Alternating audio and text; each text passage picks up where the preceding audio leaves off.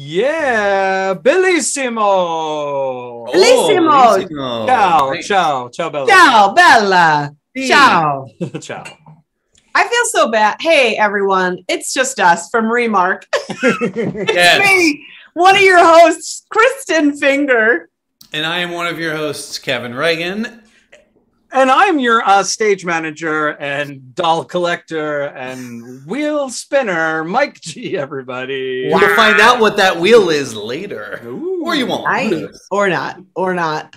Kevin, do you want us to tell... Do you want to tell us about what magical film we watched this weekend?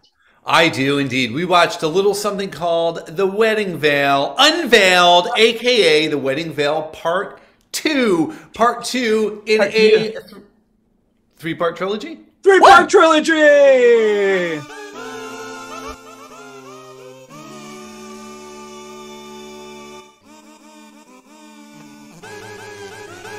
Back to you, Kevin and Kristin. Wow. It's not working. Is it this way? Oh, yeah. I always do it backwards. Yeah. So it is a three-part in a trilogy. I thought it would be nice to talk very quickly about some other trilogies' second parts. And, you know, we'll just throw a couple out there. There's something like for a few dollars more. That's a nice one. I am unfamiliar. Ooh, the Man with No Name series. If you watch the Book of Boba Fett, it's basically this. It's based basically on this. Really? How about a little something called The Two Jakes? Oh. Wait, is the third one called The Three Jakes? No. What's the first one called? Jake. Chinatown. Jakes. Of course. And the third one's called Who Framed Roger Rabbit? And that is true. Oh, that's and you can not... look that is true. What do you mean? No, that is true. Look it up. You're ridiculous. Let's get to an actual trilogy, Kevin. There you go. How about The Dark Knight? This is the second in a trilogy as well. I can't wait for the new Batman movie. And finally, the second movie of the greatest trilogy of all time, often considered the best second movie of all time. Correct. Empire of the Sun. I think you have a picture of that. Maybe you don't. I don't. I remember the Sun. I forgot to send it. Well, there you have it. So those are some seconds. This one, we will talk about how we feel that The Wedding Veil Unveiled matches up with these. Don't forget, though, these three friends. Do you have this picture, Mike? Yep. Here we go. Here's the three leads there. Oh, what? We're a trilogy. We're a trilogy. We are a trilogy. We are. Yes, never to be broken up again. Sorry, Mike. Keep on producing. We drive Mike crazy. There's just, some technical things that I have to deal with. We're the three best friends that anyone could have. So, keep going. Well, do we want to do this at the top of the show or the end of the show where we talk about who we are in the world of Let's just do it. I say let's do it because I love a quiz. I love a quiz. So you can do this on Hallmark's website. They do have the option, which Wedding Veil trilogy character are you? I'm going to allow the audience a moment or two to think about this. Who do you think Miss Kristin Finger is? We will spin the wheel. It's the shortest quiz. It's the shortest quiz I've ever taken. I mean, even what Disney character are you is a more complex procedure.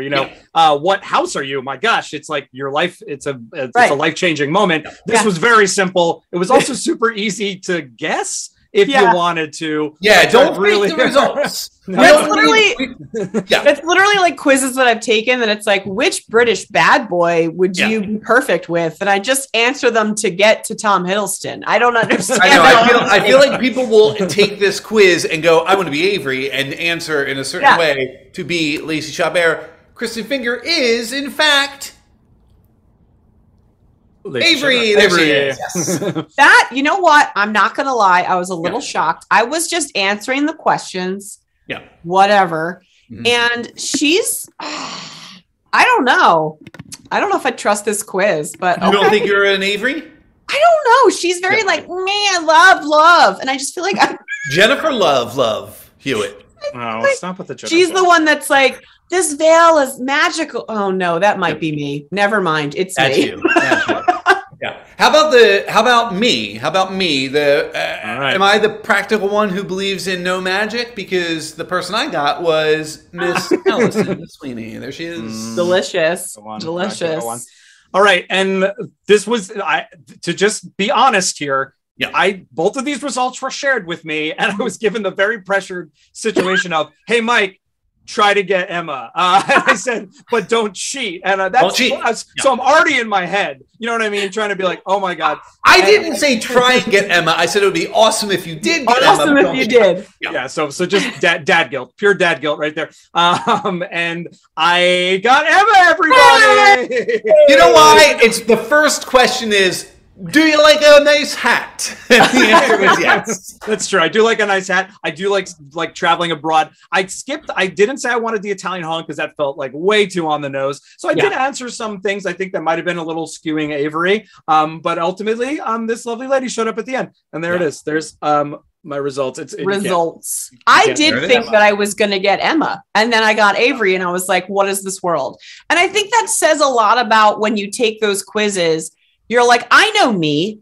And then these quizzes are like, no, you don't. You don't. Yeah. No, you don't. We know you. Well, exactly. They ping you for the character. You're like, I hope I'm not this person. Or you know what I mean? Like, there's no way I'm this person. And then they're like, no, you're exactly that person. Yeah. Yep. Well, listen, let's get into Mike's movie then. Let's get into Emma, the story of Emma in The Wedding Veil, Unveiled, the second part in the triplet of the trilogy, The Wedding Veil. This, once again, is directed by Terry Ingram and written by the Berg sisters, Judith and Sandra Berg. Kristin Finger, would you like me to read you the Hallmark approved synopsis before turning it over to you? Oh, of course I do. I rely on it. Yeah, this is it. Here we go. Vagary. Here we go. Emma travels to Italy to teach and research a wedding veil said to bring its owner love. Ooh. While there, she meets Paolo, the son of a local lace-making family. There he is. Starring Autumn Reeser, Paolo Bernardini, yes, Lacey Chabert, and, of course, me, Alison Sweeney. Finger, tell us every single thing about this movie. Listen, I was real pumped to see the gang all back together because we open on Emma packing with Alison Sweeney. I don't remember Alison Sweeney's Tracy. I'm a Tracy. Just know I'm a Tracy. Yeah. Great. And there was a very awkward moment where they started talking deeply about apple pie. And I was like, this better come back later. It does. But there's like this weird part where Tracy's like, no, I'm not hungry. And I was like, oh no, is this movie about like, is Tracy okay? And then it was literally a stall tactic because Lacey Chabert, Avery shows up and it's like a surprise, like friendship. Yep. And they go out to lunch, rosé all day, and they do the classic cheers and take a cute little selfie of themselves together. Keeping in mind, they say this is not our spring get-together. This is bonus. This is bonus. Bonus friendship. Can I tell you, though, real quickly, before they take that selfie, they're walking, and it's a onesie. It's a oneer. Where they're walking. It's a long take, the three of them walking, and they walk through this incredibly dark area.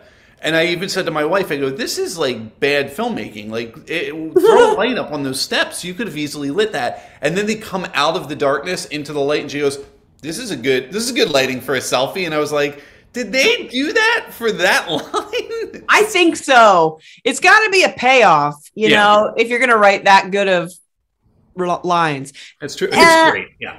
So it's cute. So they're very supportive and they're very, we get to catch up a little bit with Avery and her new marriage, obviously. Yes. Peter. And we find out that Emma has recently broken off with her boyfriend of 4 years. Yep. Yowza. And then we find out that Tracy is still with the guy that seems a little blah to me. I think we're just supposed to hate him from the top. Yeah. We haven't met him yet, but I think we hate him. I can't understand his name either, because when they say it, they always say it so fast, and I don't know what it is. It sounds like Vic, But the problem is the fella she meets in the next movie's name is Nick. So I don't know. Ah, interesting. Interesting. No spoilers, guys, because it's a trailer. Sorry. Don't spoil. I haven't watched the trailer for the Wedding Bell Legacy yet, so I don't want to know who's going to make a cameo. Right. Oh, you're one of those. I get it. Oh, I see. Yeah, sorry. I don't stay up all night on Reddit. Continue, Kristin. Delightfully, Emma packs her little one suitcase that assumably is leaving plenty of room for Italian gifts to be brought back. And of course, in brilliant Hallmark fashion, these women are the most stealth packers because they have hats, coats, I did count 3 pairs of shoes. So many a dress. Many a dress. I will note though, they were very thin fabric, very easy rollable dresses. Okay, but that's not fitting in that suitcase. And she's there for 6 weeks. She's actually there for 2 months because then she's going to Rome for 2 weeks. So maybe there's a longer mat. I don't know. But anywho's, she makes it there and is staying at the most quaint, hi, we're in Italy. This is cute. I'm going to stay here location. And meets let's call her the innkeeper? Yeah. The concierge, I don't know. Perhaps. Huh? Concierge? I think she owns the joint. I mean, women in business. Hashtag.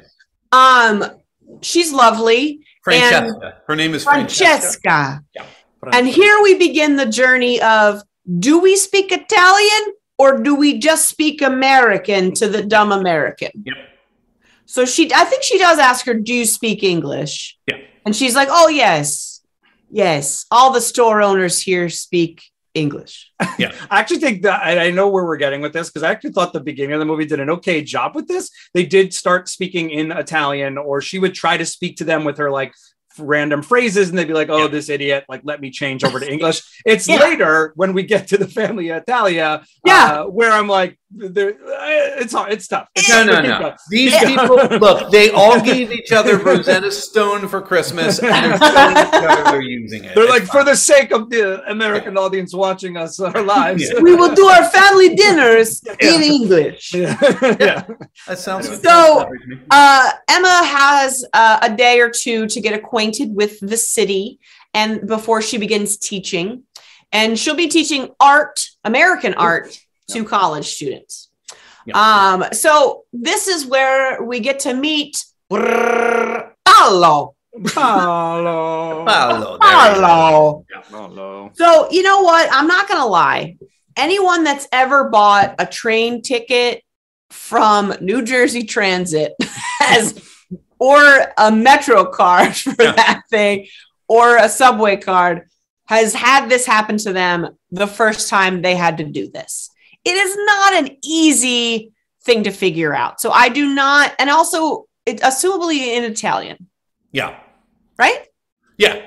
Yeah. And he even says she put the date in wrong because the way Europeans do the date, they do the year first. And she was trying to put in the month first. And that's not Would how any of you known that? I didn't know that. When he said it, actually, I think it's the day. You do the day, then the month. That's what it was. I know it, but I wouldn't know it to buy it that way. I know that they do that, but I just thought of in Schitt's Creek when Alexis buys her tickets for the wrong month and day because airline tickets are like that. And I was like, what? So thank God my husband is buying the tickets. I think this also kind of establishes her character up front of being very, a confident, strong woman who's teaching abroad and making these strong, bold life choices. You know what I mean? And doesn't need a man's help. And so I didn't mind this. I think she got a little flustered, a city person, an American city person might, but it felt very natural. Her helping her. Again, it felt natural to the European thing. So it wasn't too annoying. It wasn't as annoying. No, it wasn't. That's what I'm saying. I am on her side because even to this day, when I have to add money to my Metro card in the subway, I'm still it's important to also note this was the 3rd outfit she was wearing in Italy at this point, and she's only been there for a day. It's a counter. Same shoes, though. Same shoes. Maybe we can add an outfit counter in post, but we'll see how far I go. Yeah. Yes. So Paolo comes to the rescue. Yeah. And he's, look at this guy. He's got a lovely smile. We'll talk about him. We'll break him down further later. But assumably a nice guy. Okay. Yeah. And we think, well, that's the end of that. Good looking Italian guy. We're never going to see him again. We're going to never see him again. I mean, it's just, nope. Bing bong. Like literally 2 seconds later, you're too close to the ledge. Not yet. Wait. She dropped her ticket and she wouldn't be able to get back. And he goes, you dropped your ticket. And she's like, are you stalking me? And it's like, yeah. He just saw you. Like, that's not stalking. He has to leave for that to be stalking. That is a preemptive, important question that a woman asks the first time they see someone for the second time. The first time, second time. Got it. Yep. Because then, bing bong, you're too close to the edge. Bing bong, this is my grandma's shop. Bing bong, I'm everywhere. A lot of bing bongs. Let's just say this real fast, too, though. She was very close to the edge, and he says, you don't want to fall in, that water's cold. I want to give you guys a little bit of trivia. Not trivia, but I'm going to give you knowledge that you can use as trivia. Katharine Hepburn filmed a movie called Summertime in 1955. She jumped into that canal. She fell in the movie, but she went into that canal multiple times. Katharine Hepburn, from 1955 until she died, had an eye infection from that. So I don't care how cold that water is. It is dirty It's nasty. It's nasty. It's like the East River. Yep. It's gross. You don't go in. We would dare my friend Matt Behan to go in the East River with a G. Go on. What do I know? I'm in Philadelphia. Yeah, the Schuylkill. It's the Schuylkill. It's the Philadelphia, where all the water is crystal clear. No, it is not. No, it's not. So we get to. She's obviously carrying around the veil. Yeah. Don't forget, that's half the movie. She's on a mission to discover. It's so important, Chris. They say it twice in the title. The wedding veil unveiled, or a unveiling of information. Oh. So we discover that Paolo and that's the only way I can say his name, and his family own a lace-making factory business. Stefano Mertello D'Arte. That's right. So we learn that this veil indeed actually belongs in the Stefano family. Yes. So Paolo asks, can we have it? Yeah. My grandma. Can we buy it? Very happy. Yeah. Nona freaks out. Like, she freaks out over this thing. Yeah. And it's like, this is, we thought this veil was destroyed in a fire with a candle. Yeah? And he offers to buy it. He doesn't say, can we have it? Can we buy it? True. Which was nice. And she's like, I wouldn't sell something like this. I just need to check with my homies because we split it. Yeah. So of course they say, yes, give it to them, which still is shocking to me. I'm not going to lie. Why? Because I got married in it. Like Avery. Good point. But I don't care. I don't believe in it. And as far as we can tell, Mike Emma is also like, well, whatever. I'm not really subscribing to this, and I've got a sweet hat. So, well, that's what was shocking was as the Avery of the group. Yeah. I feel as though I'd be like, but guys, this is sentimental and you all need to find love and we need to have it as our traveling pants. Yeah. I'm fine. I have Nick or Vic or whatever his name is. It's cool. Well, that's fine. But that's why I was shocked that Lacey Chabert's character didn't have a problem. That's what I'm saying. She already got hers. She's like, I'm done. Thanks so much. I like that Zoom meetings have become sort of like the plot moving forward device of this trilogy so far. So like if a problem needs to be solved, as long as the ladies get on Zoom really quick and have a glass of rosé, it'll be fine. Move forward. Yeah. They're going to get good advice, good life lessons, good decision making, all on Zoom. They're best friends. They're a trilogy of friends. A trilogy of friends. And they are. Yeah. So not to brag, but I've been to Italy. What? Yeah. Is that what this is now? Just Chris's slideshow. Come on. I just have a slideshow of their. Oh, come on. She's cute. So this was in 2000. I don't remember when, but my brother was stationed in Vicenza. So we went to wherever this is, wherever they were. Verona. Sorry. Makes more sense. And I believe where I'm doing this epic pose is where Nanu's birthday party, like they sat with like the candles and looked at the moon. So we're like the festival, the Colosseum of sorts. Yeah. And then this is the river that she almost fell in. So very nice. Next on my slideshow of Kristin in Italy. It's time. We should have made a bumper. It's Kristin in Italiano. Hey, there it is. Hey. The Romeo and Juliet. Well. This is where Emma was like, I don't need to go there because I don't believe in love. Because again, Emma had just been broken up with after 4 years, and I think was cheated on. Maybe that's the subtext. He tried to do long distance, and then I think he stepped out on her, and I don't think Hallmark would explain that, but I think that's what happened. There was a lot of comments from her that were very like, oh, I put too much trust in love, and I'm not going to make that mistake again. And those tend to be male or female. The like classic lines that you say when you were the one that something happened to. It wasn't a mutual thing. You know what I mean? Yeah, absolutely. So you want to see this beautiful balcony. Yeah. But so we saw the balcony. That's me with Juliet.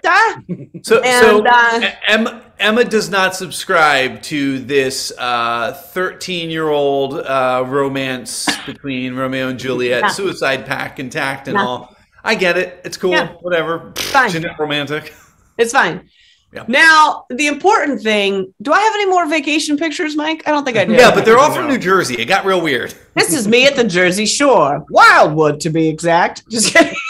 Very Italian. Still very Italian. So I do recommend going if you're able. My brother had lived there on base. So anytime anyone came to visit them, he would have to go to these same cities every single time someone came to visit them. And I have this really great picture of him, which I should have brought it. But it just says, it's like him pointing, and the entire time he just kept saying, look, another old building. Aww. So that's what you get for living in Italy. You get bored with it. They reference that in a weird way in the movie because she's big into art history and her students want more modern stuff. And Paolo says they live in history. They live in history. So my brother was right. He absolutely. One of the things that we find out very quickly about the veil is that it is not the veil that Ariana actually wore in her wedding. So it's not the veil. Michi paints her in this veil. We know that from the last movie, The Portrait of a Bride. But she is not wearing that veil in her actual wedding photo. She is Paolo's great-great-great-grandfather's sister. So you figure out what that means. We need to do math because I know. At one point, they said that it was 133 years old. Correct. But grandmom... Nona is turning 85. Right. So 85.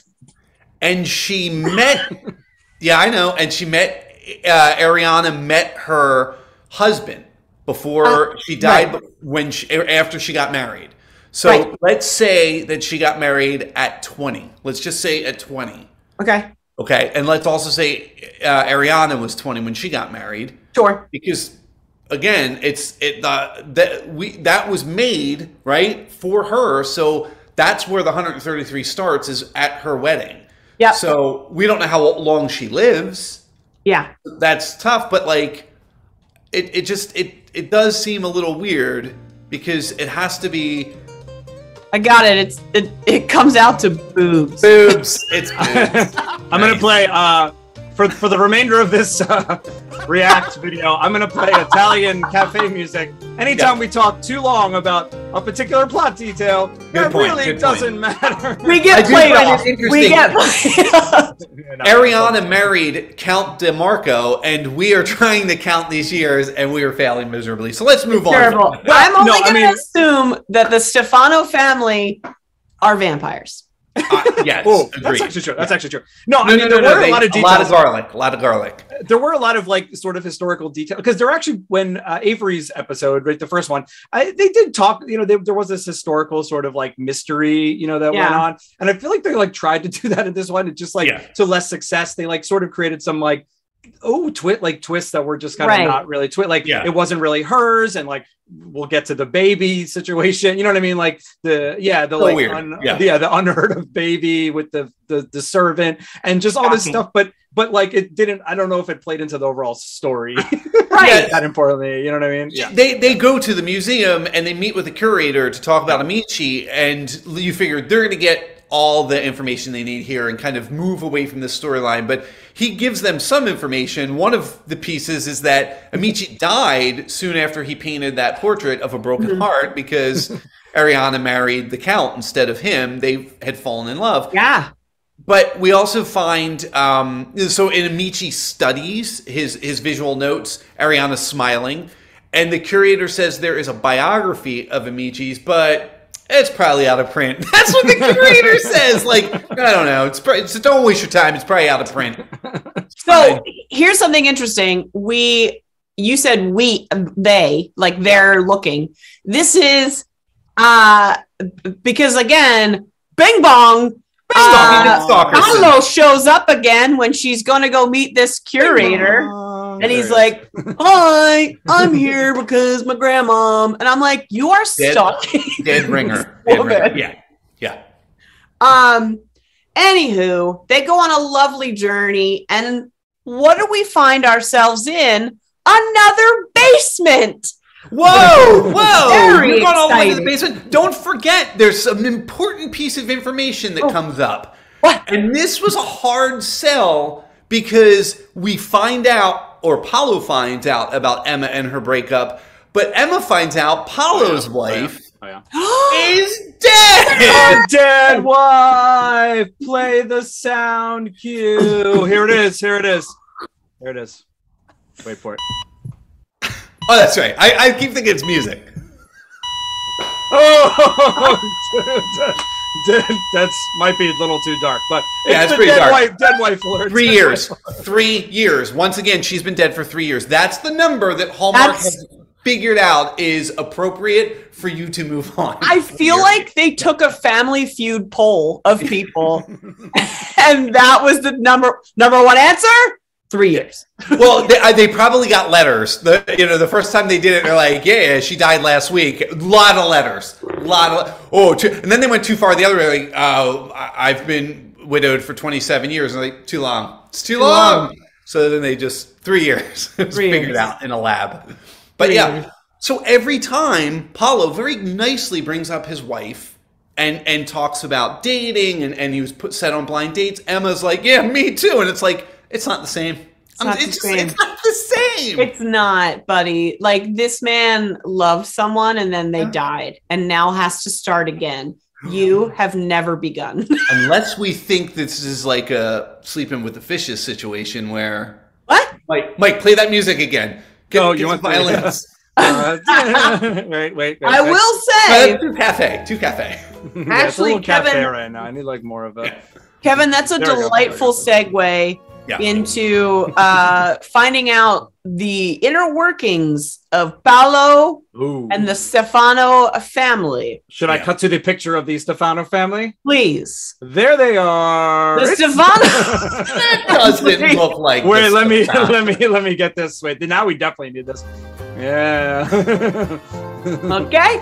So the Stefano family has lunch or dinner, whatever they eat. Lunch. Yeah, it's lunch. Every time they have a family business meeting, because the whole family is involved in the business. So sleeping with the fishes, Kev, they may have killed the wife. It's possible. She wanted to expand. too quickly. Yeah. So this is where I come back to, do we speak Italian or no?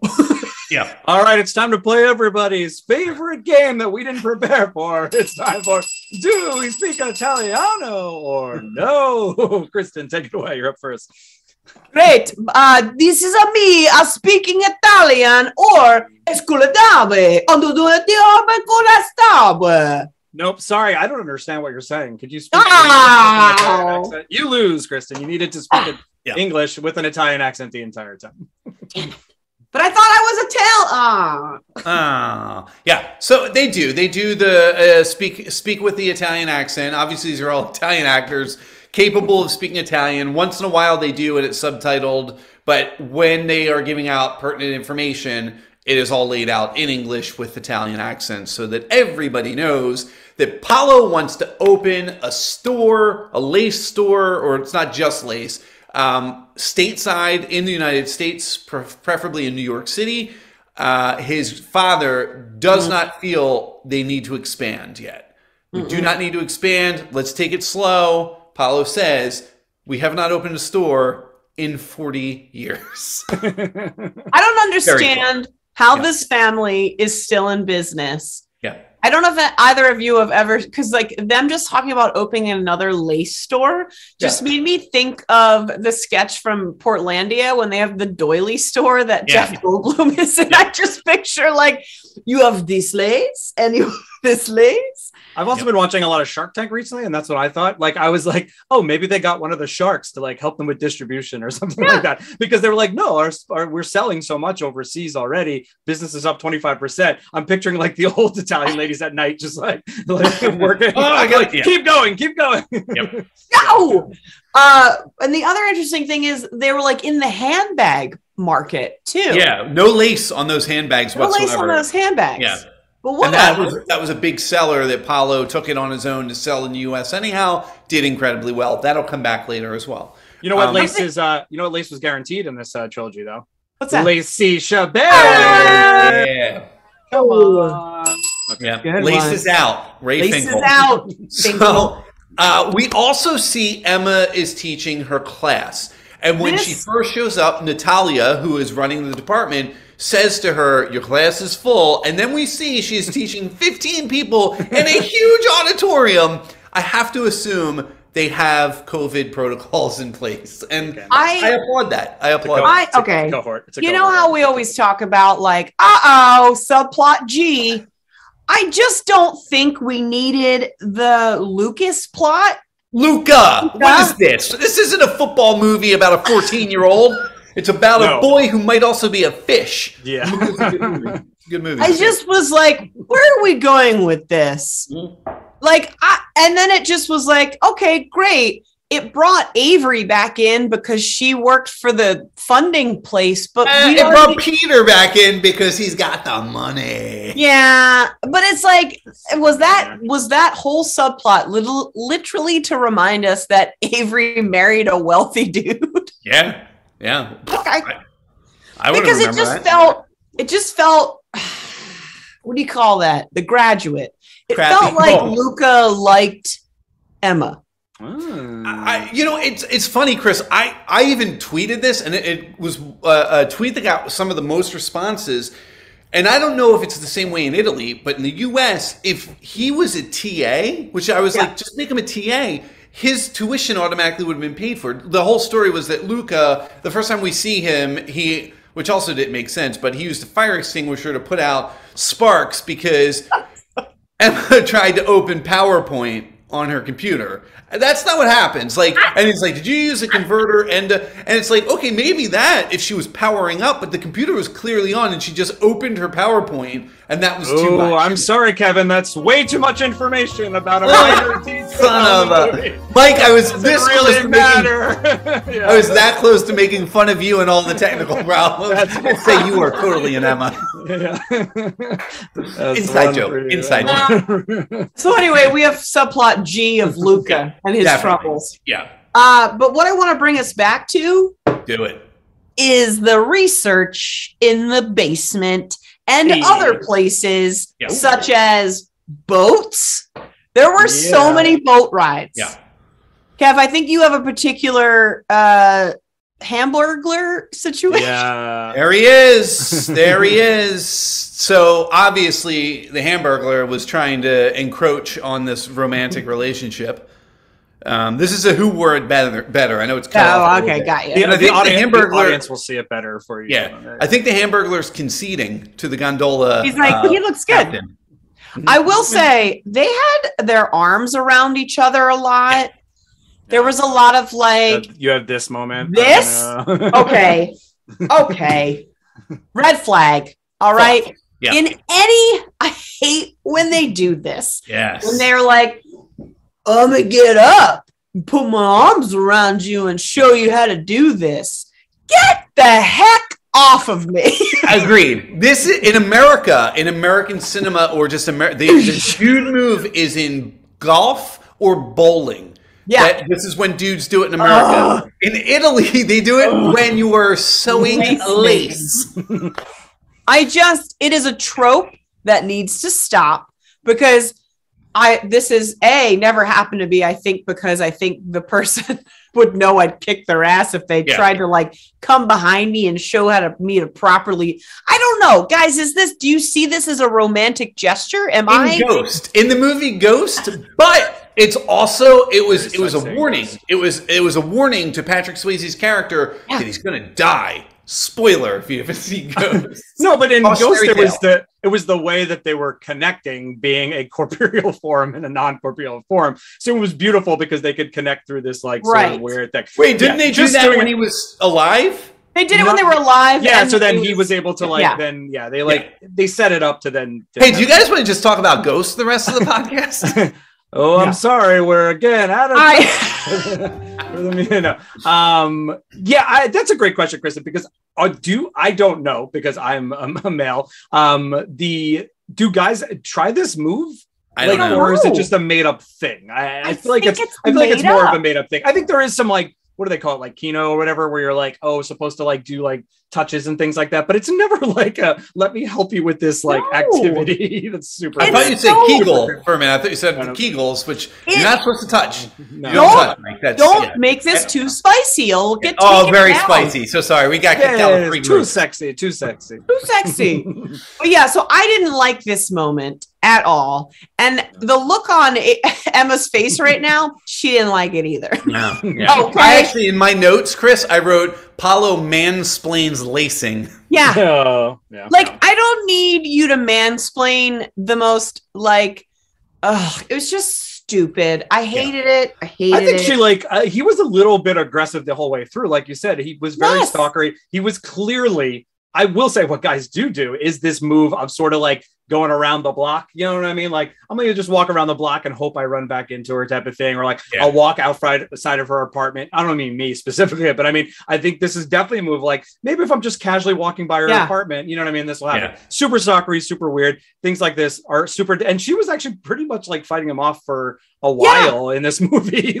And I don't know exactly when the turn happened. Maybe you'll talk about that, but I don't remember. The only time I saw the turn happen is like, maybe when they like met at that party that Francesca or what's her name? That's right. When they were sitting on the like little with the lanterns and things. So maybe that was the turning point, because I think it was the next stage where she was like, I think I'm falling for him. Yeah. Like, but like I feel like it's Stockholm syndrome at that point, because he's like bing bong, he's always there. So I do feel like he was giving her welcoming advice, because subplot G/4, she was having a hard time connecting with her students. And this is kind of bringing back in what we had said, where they didn't care about American history. You know, she even says, I hope everyone did their required reading on the American Revolution. They don't care about that. And the one girl says, we want to learn about Liechtenstein and Warhol. And that's what they wanted. They wanted modern art, and they were getting like, Whistler's mother at one point. So that's not what they were interested in. I'm maybe back on his side. He just liked her from the instant that he saw her. Like, he just was trying some kind of dorky, like, potential stalkery methods of like, this American, she's like pretty and she seems nice, and I'm going to keep helping her with her like travels, and it's fine. And he pray love or something, right? Yeah. He tells her one of the creepiest stories I've ever heard, which was the fisherman and the siren when they're on the boat. And what he says is, a fisherman encounters a siren who's singing her song, and the fisherman does not have sex with the siren, basically, because he has a wife and he's going to go home. So the siren flips its tail, sirens are mermaids, flips its tail, makes a pattern on the boat. He takes that off. That is a veil that he gives to his wife. It was creepy and weird, and I don't quite understand what the hell the purpose of it was. But then his sister, when his sister's like, "Did you tell her you told her the veil story? You must." It usually works. She's like, "You must be in love." Yeah. Like what? So, anywho's, they start really, starting to jive together. I mean, he's been jiving since the kiosk, but she's like, "Oh, okay." He's been jiving since the kiosk. I like it. The Paolo story. Yeah, it's a Paolo story. But I don't know. She goes to grandma's birthday and we finally get to see this apple pie come into play. I guess it's a payoff. But I will say, they keep learning about this woman who the veil was supposed to be for. And this woman had a terrible life. Like she had this baby from a servant, couldn't keep it, and that's who the baby they gave. Was it the baby was with Amici? She had the baby, and then gave the baby to the servant, to Carmela. Yeah, the maid. And it's like okay, but anywho, all that being said, I know we usually give thumbs up and thumbs down at the end, but like, I don't know if this met to my Empire Strikes Back Part 2 standard. Oh my gosh, do not even start with comparing it to Empire Strikes Back. Kristin, all right, well, do we want to objectify Paolo and then give our final thoughts? I would love that. Will that perk you up a little bit heading into I would love to objectify this stalking. All right, everybody, it's that time again. It's your favorite time for Hallmark.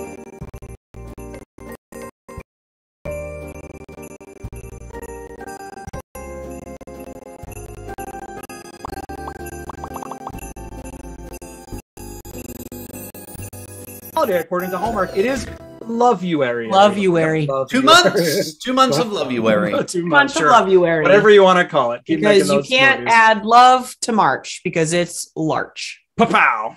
Speaking of Larch, this guy, I didn't even bother looking up the dude's real name. What is it? Wow. It's Paolo. Wow. His real name is Paolo. It's Paolo. It is not. It 100% is. It is Paolo Bernardini. Yeah. Okay. All right. So here we have our Hallmarked version of Paolo. Okay. And I like a smile. I love the dimples. I'm going to go first, by the way. You got this. But and it is nice. Here's the thing that I think is odd for a female identifying person to say. I found his Italian accent to be very annoying. That's probably racist. No. Email all of your comments to remarktheshow@gmail.com. I think I'm supposed to find it sexy. Yeah. I think, but that, if he was Scottish, it would do it for me. Irish, meow. Literally the definition of racist. I'm talking accents, not the people. I mean, okay. Never mind. Cut this out. Yeah, no, this stays in. Oh, sorry, Kevin. You're out of time. No. Okay. What do you got? Okay, so bring up real Paolo pictures because this is Hallmark Paolo. Yeah, this is real Paolo. I mean, come on. He's barefoot. He's got a guitar. Look at that little smirky smirks.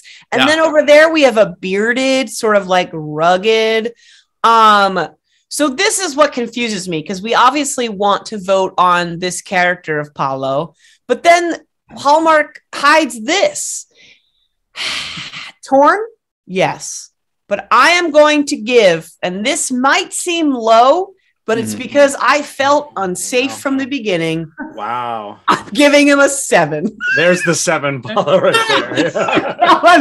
Bang bong. Like I just don't like. Wow, that's low. That is a low. It's low. Very low. But it's the character. It's because of the character. No, of course. And the accent. We get it. We get it. And the accent. Yeah. Send your letters, like Mike said. Kevin, yeah. So listen, my man talks about Ginger Rogers. He loves America. Like, he loves America. He's been to America. He says that. He talks about Ginger Rogers. He sings to her. There was definitely a creepiness, but to me, it was like the least amount of creepiness that you get with a fella in this surrounding. You know, that he's not forward. He doesn't physically go after her. There was that move, which was a little inappropriate. And he does at the end of the movie, as they part ways before they get together, he says something because she doesn't like long distance relationships. He says something about essentially you should smile more, and it was like, dude, yeah, come on. Not cool. Not cool. That said, his sports car matched her pants, and that is awesome and hot. I'm going to go an 8 on him. 8. Wow, an 8. That is high. That is high, my friend. Hi, Kevin. I think that 7's low and 8 is high. We have a very... Well, okay, so my average is I always just go 8.5 when I don't know what I'm talking about, because usually the men are pretty sexy. And, you know, this guy with his shoes off and the guitar, come on. But 8.5. But sorry, Paolo, the actor, because I'm going to grade Paolo, the character. Super weird throughout the entire film for me. Even at the end, he felt very forcey on her. She was like, this was fun, but like, I got to go. And he showed up and she didn't seem convinced in her eyes and whatever. I'm going, I got to go. I'll give him a 7.1 just to go a little higher than Kristin there, but going 7.1. However, I do give him a 10 as another character he played, which is close to my heart right now. And that is as Reed Richards in Fantastic Four. There is No, it's Ian Grufford. I just feel like they look a little bit. I literally was like, wait a minute, what? Strong belief that he will show up in Doctor Strange. This is why this was on my mind. But there they are, loving each other with the hamburger. And I will say once again, in classic. Oh, do you need to play the closing music? No, we got to do our thumbs up or thumbs down. Oh, great! Yeah. I thought there was an ending H3O music, but we don't. We could. How about just the? We can do it. That was once again, everybody. Hallmark Holiday Hunks. Yeah, objectification. H3O. And just so everybody knows that we don't cut anything out, that's going to be that transition. It's going to be us being like, should we? Okay. Should we? Let's do it. Should we? Yeah. So to wrap things up, we see them get married 6 months later. Yes. So, quick. What? It's quick. 6 months. Quick. That's quick. She's obviously wearing the veil. Yep. And we get to see the wedding, little clips of it, but we don't get to see Avery's husband. Yeah, her husband Peter. Yep. They couldn't afford to bring him back. No. So he's mentioned, and he's there talking to her parents or his parents, Paolo's parents. But again, we don't see Vic or Rick or whoever Tracy is dating. Yep. So this guy, trash. Yep. So now this felt forced. Yep. Is there's a little snag in it when they took we can take the veil off. Oh, there's a little snag. Tracy, can you take it to New York to get it fixed? Even though we're in Italy with a family that sews. They made it. They freaking made it. And they're there. And why? You married the son. Why? Listen, her husband could fix it. Kevin and Kristin, they could have also taken the Eagles to Mount Doom in Mordor, and it would have been over. But it's a trilogy. It's a trilogy.